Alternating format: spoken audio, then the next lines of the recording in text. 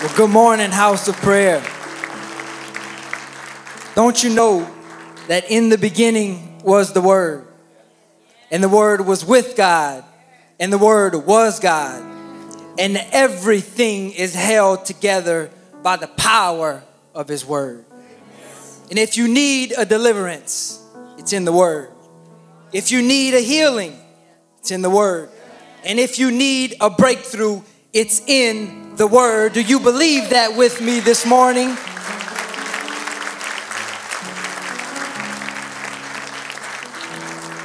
You may be seated for a moment. I'm grateful and honored to be standing here today, getting to preach to you guys. I do not take this lightly in any way. It is a strong burden to carry the message of the Lord, and I do not take it lightly. But I get to preach the first service, and my brother's going to preach the 11 o'clock, but I get to set the tone. There's nothing like in the Super Bowl when the team gets off to a 2-touchdown lead, then the other team ain't looking so hot. So we're going to try to get off on the right foot and get a step ahead of the enemy for the next service. Amen. First, I just honor the Lord. Lord, we love you. We thank you, Jesus, for all that you do. You are first and foremost in our life. Honor my pastor and my bishop, my mom and my dad, Sister B, and all the prayer warriors who have prayed. My sister, Lady K. Not only does she run multiple ministries over here, but she also runs, I wouldn't say runs the house because pastor runs the house, but she takes care of her house and she does everything with excellence. And we honor her this morning.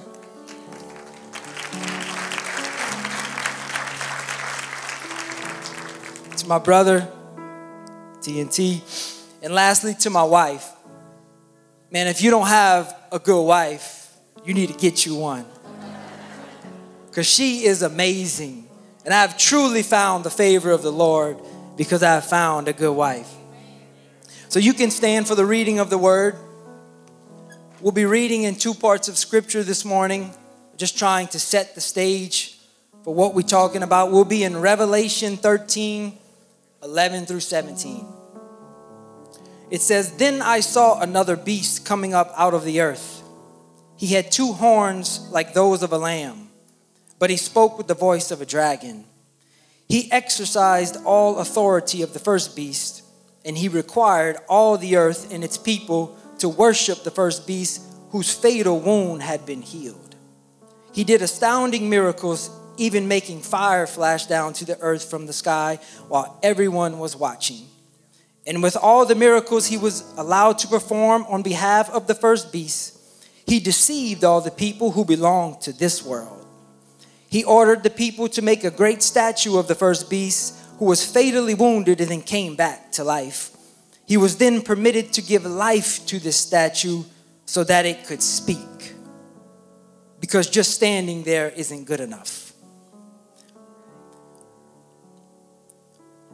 Then he required everyone, small and great, rich and poor, free and slave, to be given a mark on the right hand or on the forehead. And no one could buy or sell anything without that mark, which was either the name of the beast or the number representing his name." Because you see, Satan wants to mark you. But God already created a mark before Satan ever even thought about his mark.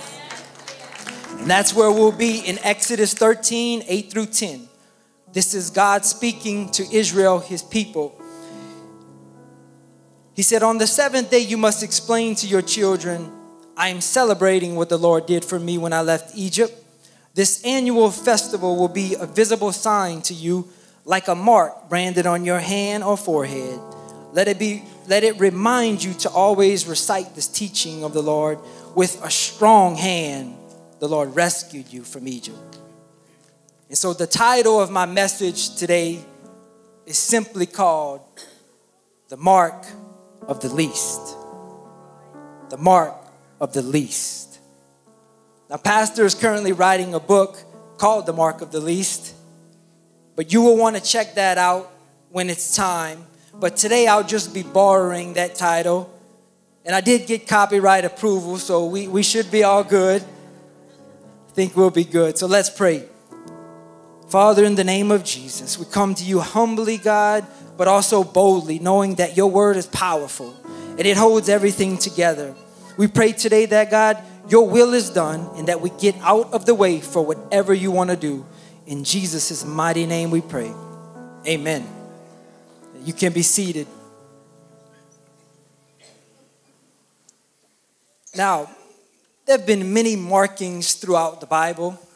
Genesis, Exodus, Leviticus, Ezekiel, Corinthians, Ephesians, and Revelation all speak of different type of markings because marks identify. We are all marked with our parents' DNA. It's engraved inside of us because everyone belongs to someone. Seats are even marked before church. Got your phone on it, your Bible, your purse on it, your car keys, anything to mark your spot. And some chairs are even invisibly marked, if you know what I'm talking about. And if some random person moves that mark, well, we may have to repent at the altar after. Sitting in the same seat, it's just something that we do. But isn't that what the enemy does? He tries to move the mark of God's people so he can sit on the seat of your heart. And we live in a world with many type of marks. We have birthmarks, tattoo marks, jewelry marks, scar markings, and ministry marks. If you're in ministry, you know what I'm talking about. Because if you're going to do anything for the Lord, ministry is going to leave a mark. But the book of Exodus forms a unique mark of God's people. And Revelation simply reveals a mark of Satan's people. But that's history. God creates, Satan copies. And these two marks mentioned, they're both found in the 13th chapter of their respective books. Exodus 13 and Revelation 13. And the number 13 is an interesting number. You see, because the word dragon, which is a symbol for Satan, is found 13 times in Revelation. Because Satan and his mark are behind all rebellion against God. Before the church. See, the wall of Jericho is stamped with the number 13. Because the city was marched around for 6 days. But on the 7th day, they came back and marched 7 more times, bringing a total number of 13 marches. Church, I'm telling you that the mark of God's people is going to bring victory in the end, and the wall of the enemy is going to come crashing down. Can I get a witness in the house?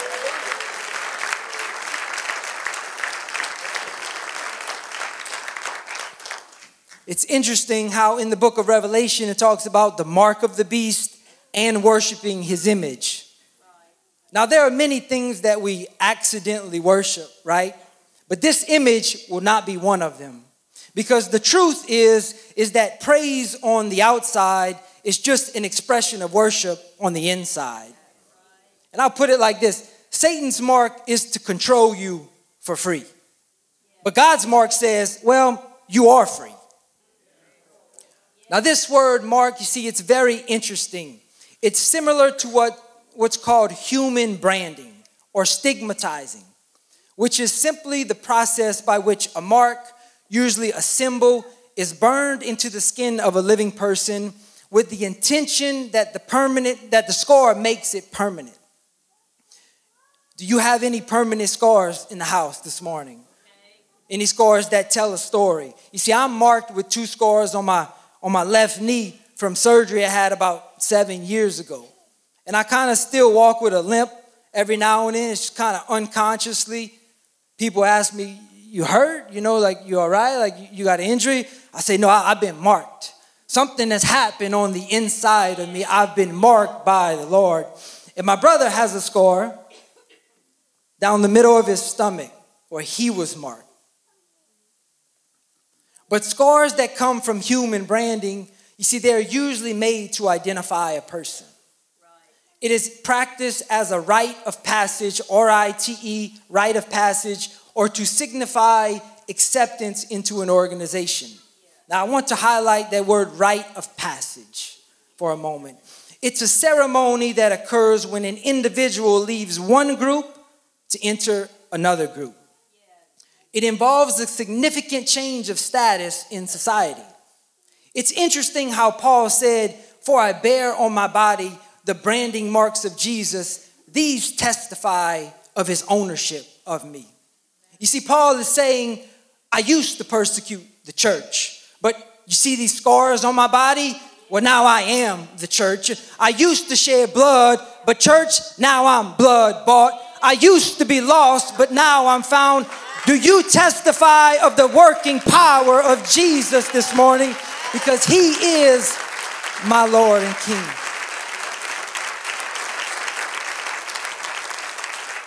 I'm talking about the mark of the least. And that's why we can't just dress how we want. Because the scars of Jesus, they don't look good in the clothes of this world. And the problem in today's world is that it is becoming extremely difficult to tell who belongs to who. Sometimes the church looks like the world looks like the church, everybody looks like everybody. That's called twinning. Me and my brother do it all the time. But the thing about my brother and I is that we don't normally like to dress alike, if you can believe that or not. There are times when we show up to places with the same shirt on. And I'm like, dude, seriously, man? Like, come on, same shirt again? But sometimes it's the same with the church and the world. All seem to be wearing the same clothes. And no one wanting to change simply because we're all too comfortable in what we are currently wearing. Everybody is just looking like everybody. So God started a distinction back in the book of Exodus. See, Moses was sent to free the people from Egypt. But Pharaoh kept refusing to let the people go. So the death angel passed and killed all the firstborn males in the land except for those who had the blood on the doorposts.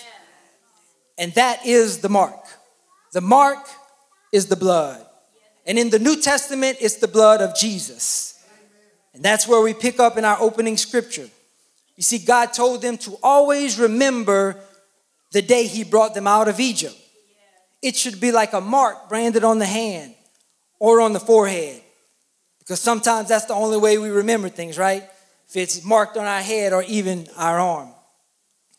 So they come out of Egypt and they get to a Red Sea.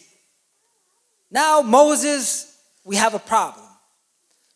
Probably thinking they might have made a wrong turn somewhere back in Egypt. I mean, have you ever made a wrong turn driving? And you didn't realize it till you were way down the road, didn't know where you was at? Well, that's where they are. Except now there's another problem. You see, Pharaoh starts to come after God's people. And now they are trapped between the enemy and the water. It's interesting in the beginning that God separated the light from the darkness, and then he divided the waters. And now God had just separated the light, his people, from the darkness, Pharaoh's people, and he is about to divide the waters once again. You see, if you could only understand God's divine order and structure, then maybe Pharaoh's army won't look too big after all. And so God parts the sea and he drowns Pharaoh's army as they followed him into the water. And we call that baptism. You go in the water being chased, but you come out of the water being led by God.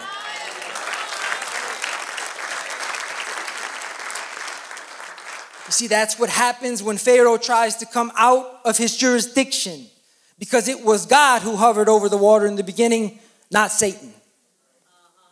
And you see, the promised land, it was supposed to be a short journey that actually took 40 years.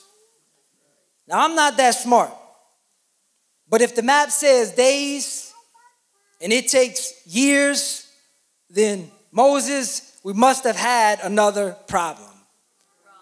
But that's the wilderness journey, filled with many ups and downs, twists and turns, a dry place with unclear direction, uncomfortable delays, and simply exhausting battles. But if you only knew the purpose of a wilderness. You see, in the Greek, it means uncultivated land. It's a land waiting to be cultivated. It's a land waiting for something to happen. And the Bible says Jesus was baptized and then led by the Spirit into the wilderness to be tested by Satan. Interesting that the children of Israel had just walked through the water and God led them to the place of Marah, which the Bible says God tested them. Church, don't be surprised when your obedience leads you straight into a test.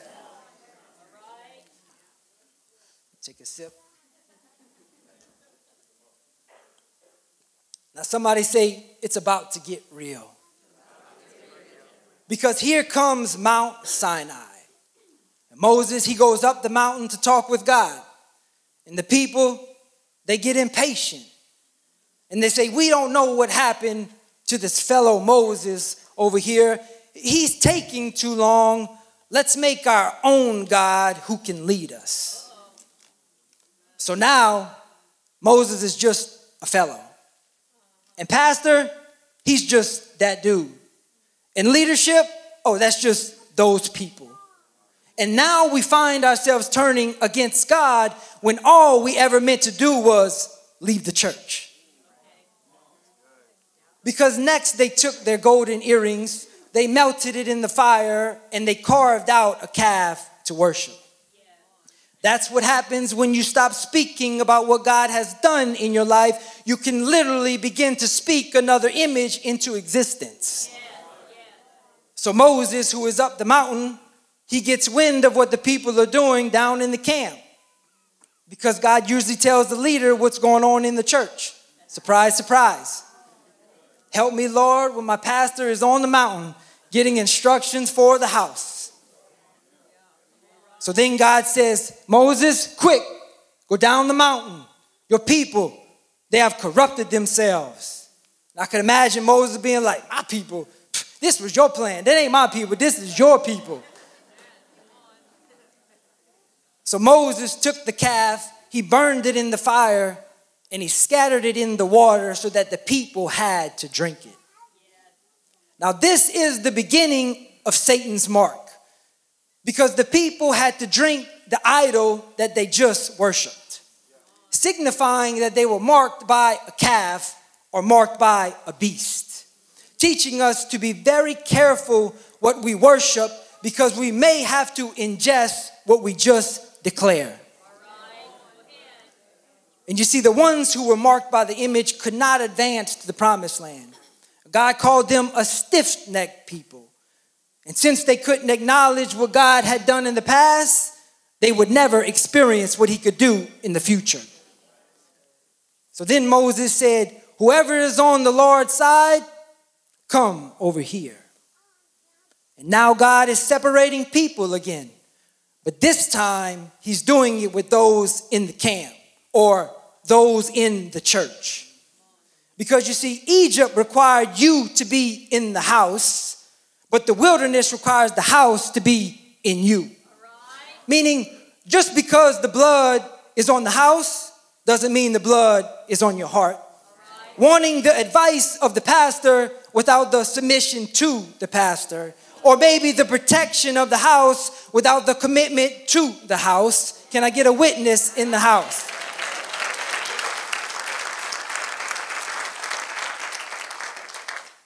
Because church, I'm telling you that the blood must go from the doorpost of the house to the doorpost of our heart. Because God will make you intentionally choose a side. That day is coming. And if you aren't intentionally renewed, you're going to naturally go back. And I'll put it like this.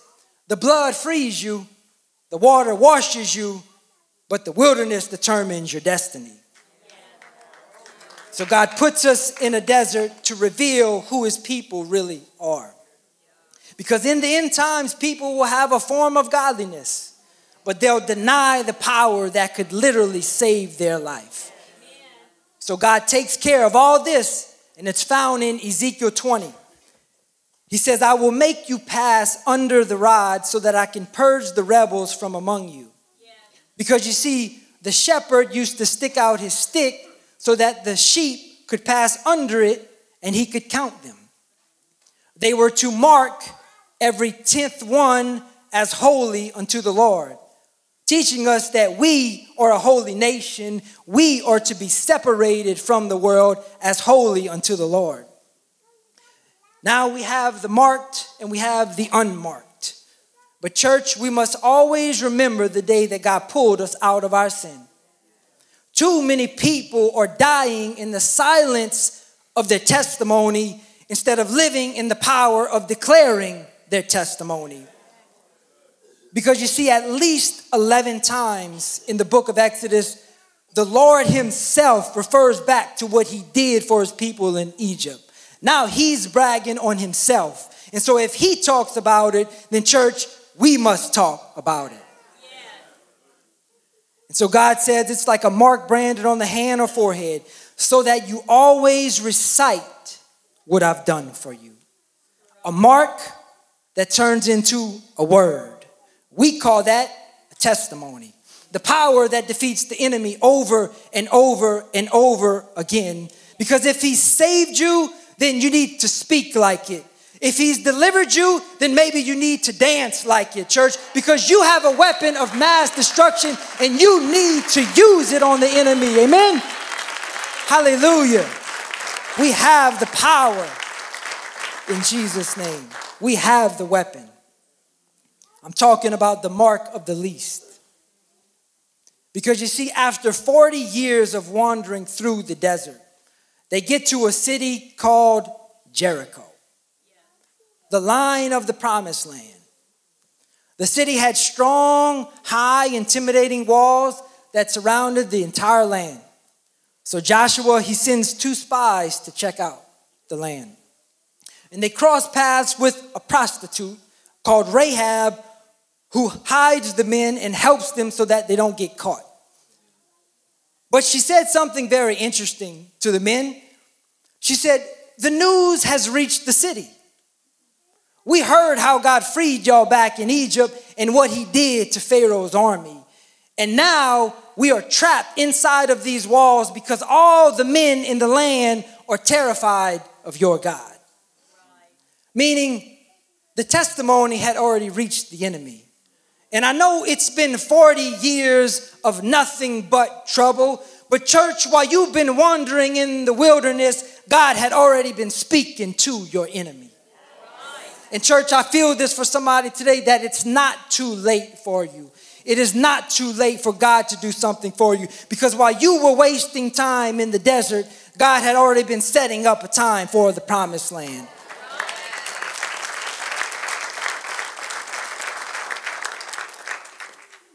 But you see, what's interesting is that God took the fight out of the people of Jericho, but he left the walls of Jericho standing. Meaning, if you don't shout about it, you can't have it. If you don't speak it, you won't see it. Don't let the enemy be the only one to recognize his defeat. Because church, I don't know about you, but I refuse to lose battles that God has already won for me. Just obey, just shout, and just take the land and walk in your victory. God has given it to you. I'm talking about the mark of the least.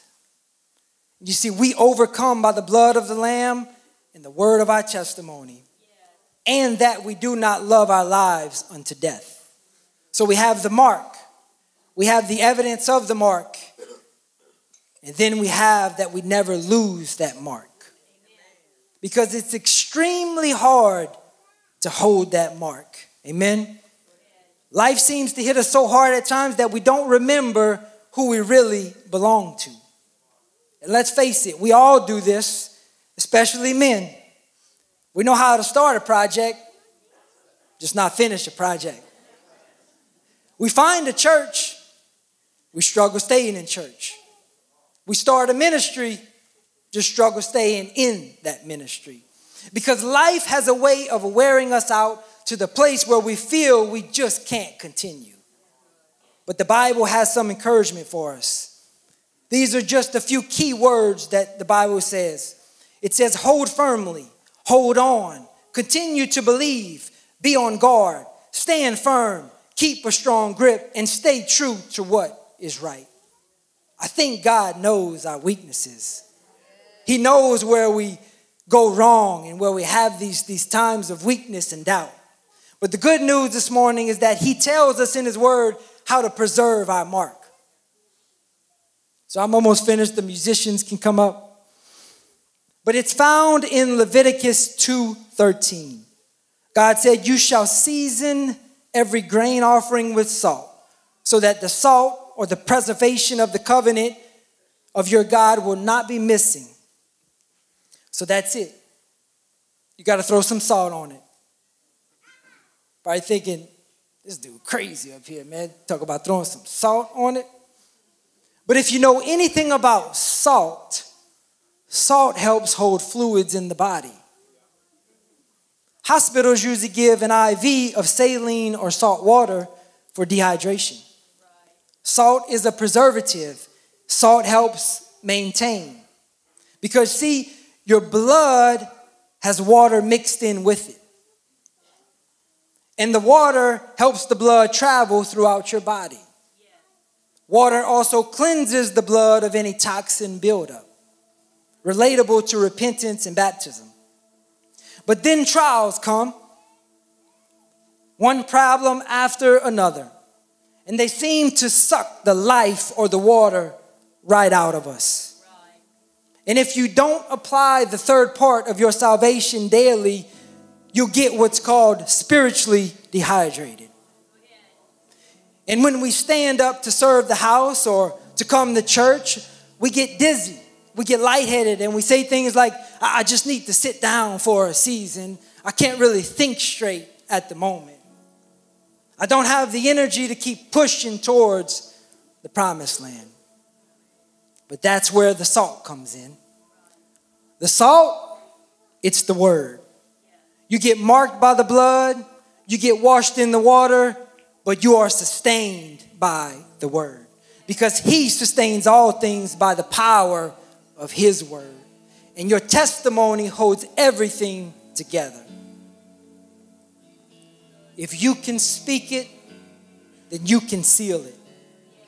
We also call that the Holy Ghost. Testifying through me that I'm a blood-bought, spirit-filled child of the Most High. And nobody can take that away from me.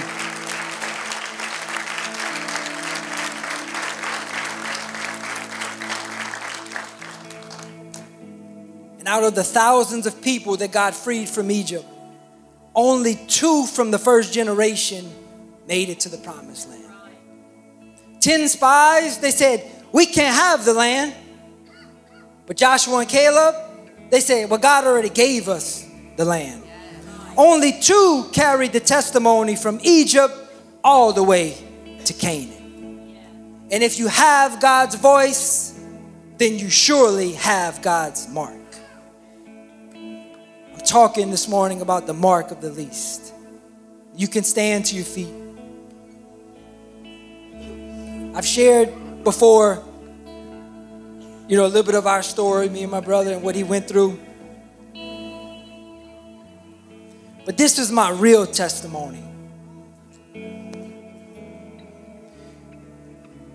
About 10 years ago, I had a dream, 10 years give or take, and I remember the dream literally clear as day. And in this dream, I was in this gym, and they had this guy sitting on the bleachers and he was looking through a photo album. And I remember, I want to see what he's looking at. So I remember I walked up to him and I sat down right next to him. And as soon as I sat down, he grabbed me. Now he held me. And I don't know if you ever seen the movie, the Batman movie, The Dark Knight, where the Joker kidnaps the main character or the girl main character and he has her by the neck at a party. He has a knife by her neck and he's just holding her tightly. And everybody in the party is just kind of looking around, seeing what's going to happen. What is he going to do? And in my dream, that's exactly what was going on. this guy had me in his grip, and people were around just looking. And I remember trying to get out. I was literally fighting. I was trying to get out, and I was trying to slip out, and I would feel like I would almost get out. But every time I almost got out, I slipped right back in.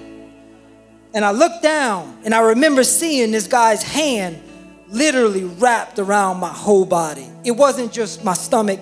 His fingers went all around my back, all the way back to the front. And his hands, they were like green lizard skin. And I remember thinking in my mind, this is the devil. This is Satan himself that had a hold on me. And so I looked in the crowd, and behind those people was this guy pacing back and forth. And he wasn't saying a word. He was just looking. And I remember thinking, that's Jesus. That's Jesus. So all of a sudden, this guy, Satan, he pulls me upside down and he starts hitting me. And every time he hit me, he was accusing me of something. And I remember that he was talking to Jesus, not nobody else. He was accusing me. Every time he hit me, he would accuse me. And if you know anything about the strong right hand of the Lord, I'm telling you right now, I saw this hand. Literally, I was upside down, and all of a sudden this hand came from the crowd, touched me, and I broke free. Now, I wish I could tell you how it happened. I wish I could really explain better what happened. But all I know, church, is that once I was bound, but now I'm free. Once I was addicted, but now I'm addicted to Jesus. I don't know if that's you this morning, but there is delivering power in the house tonight, today.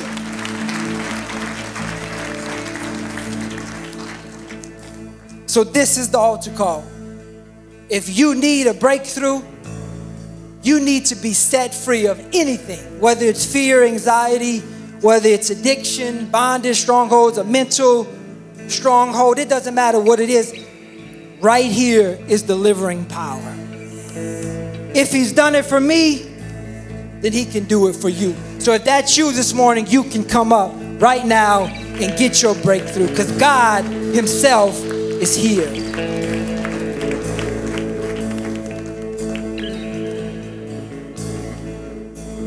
And if you're in the crowd this morning and you don't necessarily need a breakthrough, you just need to renew your testimony, because you have one, but you haven't been declaring one.